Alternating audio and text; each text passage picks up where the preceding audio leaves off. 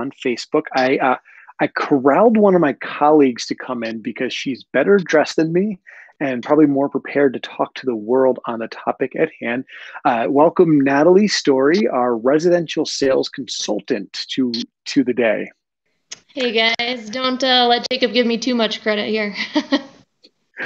So Natalie is on the front lines talking to a lot of our do-it-yourself customers, the direct to residential people. And because of COVID-19 and coronavirus, we've seen an uptick in people asking questions about DIY projects. And we think that is most likely because people are quarantined at home. As you can see over my shoulder, I'm in my son's, you can't even see, I've got rocket ships on the wall behind me. I'm in my son's bedroom hiding from everyone. Natalie's in her beautiful living room area that just looks so much nicer. And everybody else has a story like that. So they're home, they want something to do. And so I was hoping Natalie could give us some insight into where a do-it-yourselfer might start with a project. So I'm excited to have you on. So thank you. Yeah, you're very welcome. So let's kick this off real. What would be the first thing you would tell someone to do when they're starting to plan for their do-it-yourself wine wall or wine cellar project? You want to kind of think about what your collection looks like, what size bottles you're looking to store, how expensive of bottles you're looking to store, and what comes along with that. And why is that so important as a starting point? Well, you want to determine whether or not you need cooling, and that kind of helps you know if it's a project you can do yourself or if it's something you're going to want some help with. Yeah, I would imagine that we don't recommend a lot of do-it-yourselfers install the cooling themselves. Right, there's quite a bit of steps to doing so. Okay, so let's presume that the person has said, "I'm drinking $2 Chuck, so I don't need cooling." What is the next thing that you would advise them to do? Awesome. So I would advise them to kind of check out our website and see what line you're looking at, what style of racking you want to go with. And we can kind of talk about your space and what will fit in there together. One cool thing with VintageView is we do a lot of product training. So I've had, hands-on experience installing some of these. So I'm happy to walk you through that as well. Absolutely, and so that's one of the funny. I use that a lot in talking to people. I'm not handy at all, and I've figured out how to measure, how to install most of our wine racks. So we hope that everyone calls you and or looks up us on the website. If they're trying to do this in the middle of the night to place an order, what would be a really important step to make sure they get the right stuff in their space? Placing an order online in the middle of the night. Oh, anything, you know what I mean? Like if they're doing it on their own without your guidance, like what, Okay. where would you direct them? Like what's a We've got a lot of resources on our website about spacing and installation instructions. We have a lot of helpful videos, so it kind of shows you exactly what you need to do to install those and measure out your space. We kind of work with a 13-inch centerline for standard bottles, and so that can help you determine how many columns of wine you can fit on your wall. You brought up two things that were really important. One to just, so when we say 13-inch center line, it's really important for the homeowner to understand all of our racking, or most of it is label forward, and a bottle of wine is about 13 inches wide. So that's a good thing to spatially, you could just divide your wall by that, the width by that to understand it'll fit. And then you mentioned measuring. That is something that I can't stress enough how often people should measure their space, measure it again, and then measure it probably 5 more times. I'm sure you see this a lot. Do a lot of folks, I mean, they order too many racks or not enough because they miss that, right? Right. Yeah, and 13 is kind of the closest you can get those columns together. But if you're looking to kind of have a little more space between wine, you can definitely, space that out further. And in terms of like understanding, so you and I have both installed all these racks before, or most of them anyway.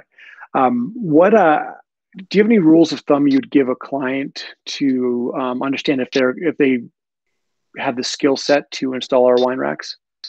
Yeah, so if you've kind of drilled into drywall before, or you're familiar with, finding a stud or determining what kind of racking hardware you need to use, I've told many of my customers that I'm able to do this, so most people should be able to do that as well.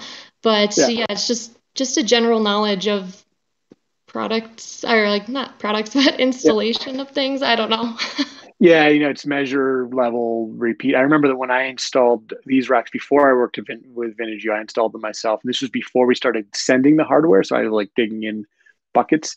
I've always been afraid of poking holes through my wall. I think that's my biggest fear point.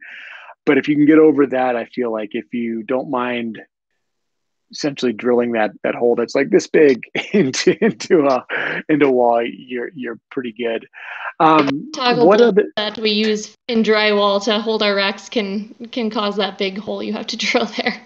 Absolutely, and it just, I guess, until you get comfortable in drywall, and that's it. It's easy. And the great news I would give any prospective DIYer out there: if you poke a hole in the wrong part for drywall, you can easily still patch it up. So there's never like a no going back zone. Um, and then any other closing tips, or do you like what else would you tell a homeowner other than to call you and have you walk them through every step? Because by the way, if you call Natalie, she will make this process like super easy for you. She is one of the highlights of the VintageView team. Yeah, I definitely say give me a call. That's my favorite part of my job is just talking to people and kind of getting a sense of their space and their style. We've got, like I said, a lot of great resources on our website to use as well, but I'm happy to walk you through that process. We start the design process with VintageView kind of works where you have 3 complementary designs to start with. So we kind of use that first one as a jumping off point and see what's going to fit in your space and how you like the look of the layout. And then we can kind of go from there. If your dimensions change, we can work that in as well. But yeah, just give me a call and I'm happy to walk you through it all. Yeah. And well, your boss just said best service ever, and that is actually true. You do give the best service ever, and we're starting to get some nice comments from a lot of people. Love VintageView wine racks from Patrick Smith. Thanks for everything. A couple of our colleagues are giving a cheers. We have a happy hour coming up in a little bit. What are you going to be drinking, just so we can, so the world can know where your drinking pleasures take you? Today I think I'm gonna start with a nice blonde beer from Kona. There you go. I think I'm gonna. I don't even know. I'm gonna dig in and get something geeky for because I'm a wine geek. I can't help myself. Maybe something from Colorado. Stephanie Caldwell. Natalie is the best. She helped me step by step, and now I have a beautiful wine rack in my home. So see, that's the respect you get. I don't ever get comments when it's just me. Crickets. You come on and everyone's like, we love Natalie. Nobody's saying we love Jacob. Let's just be very, very clear there. We're going to link up after this. We'll link up a lot of resources that Natalie just spoke about so that you can get the spec sheets and installation things and feel very comfortable and really looking, if you're ready for a do-it-yourself project, give Natalie a call. She can help you through that.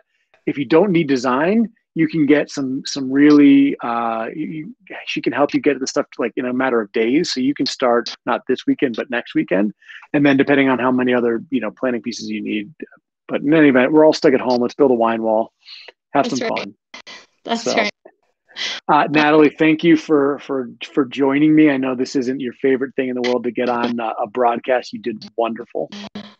Awesome. And Thank you. And yeah, for those of you watching, and share this with your friends and give me a call and I'll help you get an awesome wine display in your home. absolutely, thank you, Natalie.